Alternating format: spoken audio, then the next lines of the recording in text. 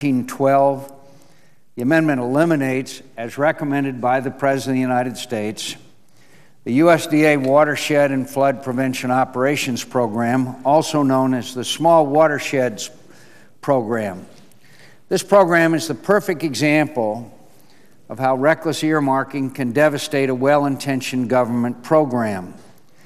Like the previous four presidents' budgets, four presidents have proposed to terminate this account, four previous presidents, because, and I quote, Congress has earmarked virtually all of this program in recent years, meaning that the agency is unable to prioritize projects on any merit-based criteria, such as cost effectiveness. According to the Congressional Research Service, the Small Watersheds Program was 97% earmarked in fiscal year 2009, which severely marginalized the U.S. Department of Agriculture's ability to evaluate and prioritize projects. A 2003 Office of Management and Budget study that showed this program has a lower economic return than any other federal flood prevention programs, including those in the Army Corps of Engineers and the Federal Emergency Management Agency. The onslaught of earmarks over the years have most certainly contributed to the current backlog of about 300 unfunded, authorized small watershed projects totaling $1.2 billion.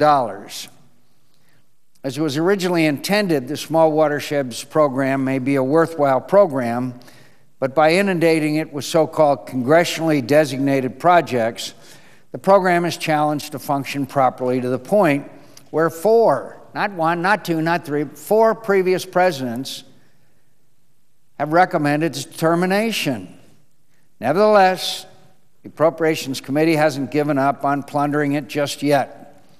The bill provides $24.3 million for the program, including $16.5 million in earmarks for various unauthorized projects.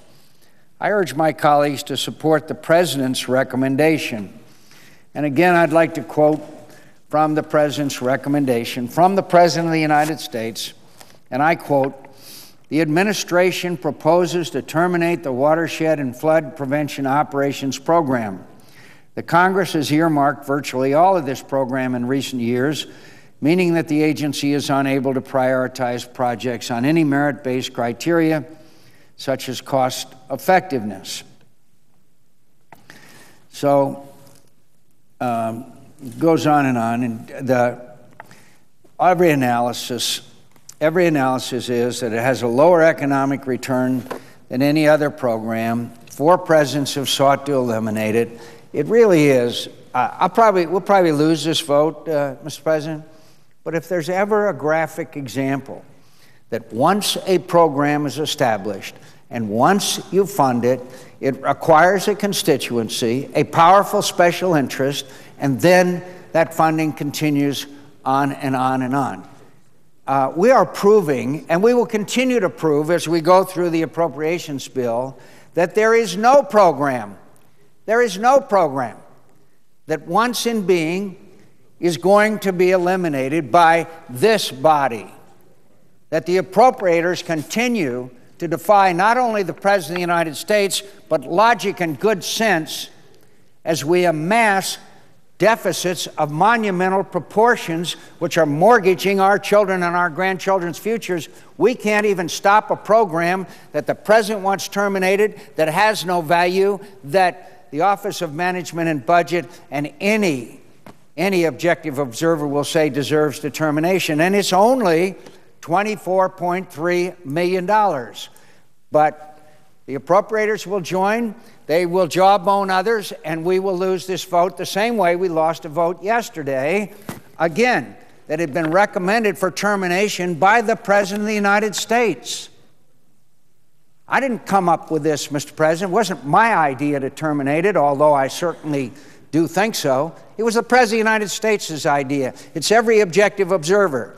So what are we going to prove with the next vote? Not only that we won't eliminate this program, but we send the message to the country there is no program Even though the President of the United States wants it terminated, even though it has a clear record of total inefficiency, we'll continue to maintain it. Sooner or later, there's going to be more tea parties, there's going to be more protests, and the American people are going to rise up and say, stop it.